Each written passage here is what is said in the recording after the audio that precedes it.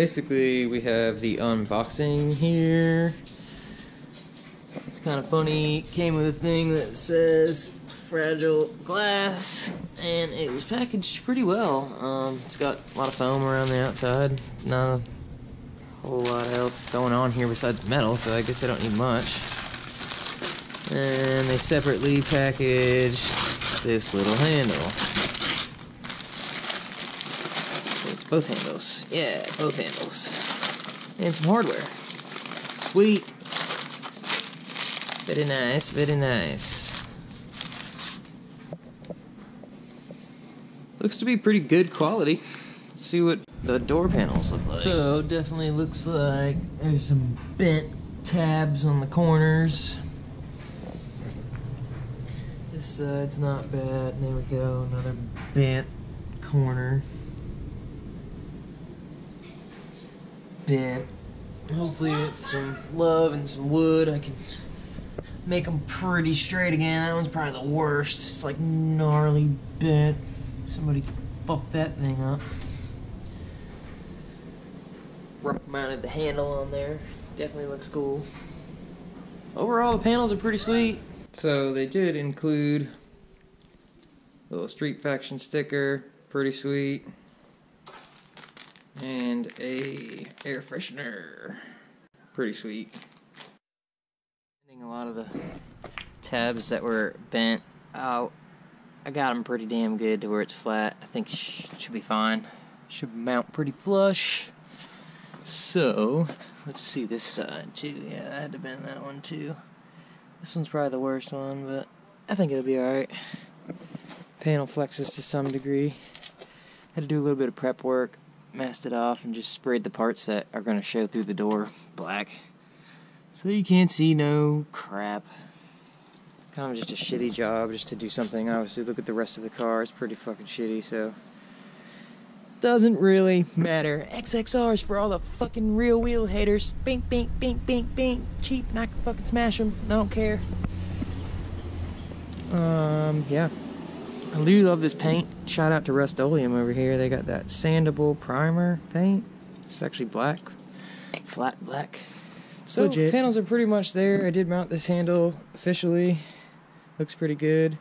And I gotta mount the handle on that one, but it looks like the holes that they have for the screws are a little too small, so I'm gonna have to drill them out a little bit. So, here we have the finished panel installed. I didn't really wipe it down and clean it or nothing, and I'm gonna go with something different for the speaker bolt method. And the only thing I really don't like about the Street Faction cards, and it's something they obviously don't tell you about, but look at this big gap. And there's really nothing they can do about it besides make the metal actually fold over on the end as well, because there's like the lock mechanism assembly that's right behind it, and it really rubs up against it. It's kind of tight on my lock. It actually made it harder for it to turn. But I believe it'll work. Everything is functional. Door opens and closes pretty well. I got my switches hooked up here, and this is still a work in progress right here. Gotta put my screen back in it, and gotta get one of those bezels. Mine's broken to shit.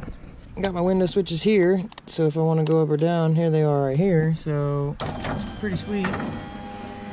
Functionality of the window and glass seems to be pretty good. I haven't shut the door yet with me in it. Let's see what that thing's all about. Oh yeah, nice little handle. Oh yeah. Definitely got some rattle to it. It's kind of the things I was worried about.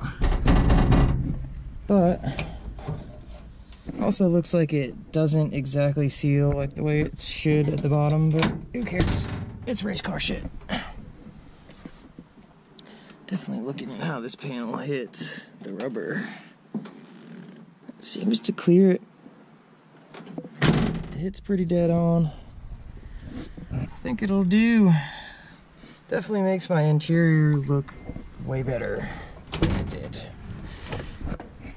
The handle definitely is strong and functions well where it's at. So they got something going on. I think if they just address like this problem and a little bit of quality control, maybe a little bit better packaging. I mean, I get it. They're pretty cheap panels. On this other door panel, I kind of just need to reroute some things. This wire that goes for the power mirror is actually on the wrong side of where it should be. Somebody had taken it off and not put it back in its correct location. So I'm gonna have to do that real quick beforehand.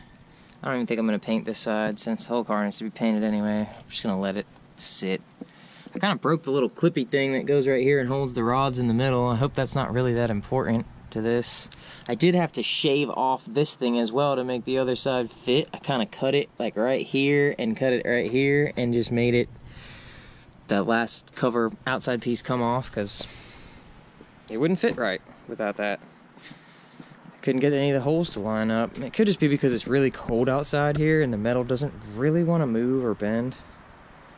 It looks pretty clean still. I'm pretty happy overall. Like I said, the only thing that I don't like is this freaking gap that they have back here. Like, could have done something better with that.